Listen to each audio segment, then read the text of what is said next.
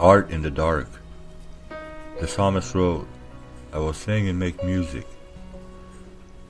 One morning after Daddy's funeral, when I was back home again, I found myself lost in sorrow during my prayer time, staring mutely at the wall, reliving events of the preceding week and the many acts of kindness shown to our family. I suddenly wished for a way besides a card to express my gratitude to my parents, pastor, and a few extraordinarily helpful neighbors. I decided to make personalized handmade gifts for each of them. While working on the gifts the next several days, I found that instead of being lost in sorrow, I was caught up in prayerful creativity.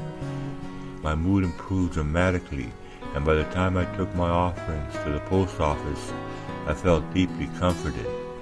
Now I recall this incident each time I read Psalm 57, written while its author was hiding in a cave, fearing for his life.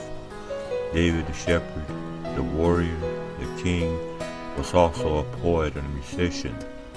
Doubtless, his song in the dark provided peace and reassurance to him, and now it does the same for us.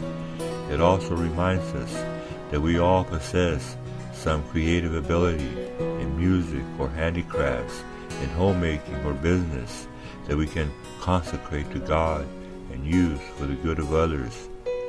When we employ these skills, especially as we suffer through crisis and loss, we may find ourselves surprisingly encouraged.